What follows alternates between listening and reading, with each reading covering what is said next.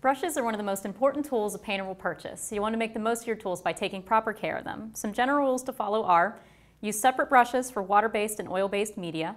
Never leave your brushes sitting in a water or a solvent. Don't scrub harshly, and make sure to clean your brushes thoroughly after each painting session. This is especially important when using acrylics, which dry quickly. Here are some tips for cleaning your brushes. Wipe your brushes clean with a cloth first, getting as much of the paint out as possible. And then if you're working with oil, you'll use a turpentine or a mineral spirit to work out the remainder of the paint. For acrylics, you'll just use water to rinse out as much of the color as possible.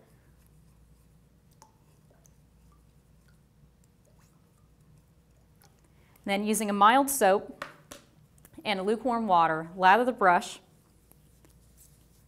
And then I'm just going to work the soap down all the way to the ferrule, just applying a gentle pressure and making sure I get everything out of the base, from the base to the tip.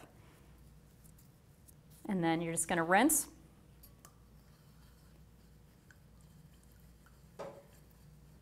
And repeat this process as many times as possible until you get all of the color out of your brush. Keep in mind that certain pigments will stain the bristles or filaments, and this isn't a problem as long as there isn't any actual paint left in the brush. Then you're going to squeeze out any of the excess water and then reshape your bristles with your hands to get them back in the original shape. When drying your brushes, lay them flat to prevent water from damaging the ferrules and the lacquer and to help the bristles maintain their shape.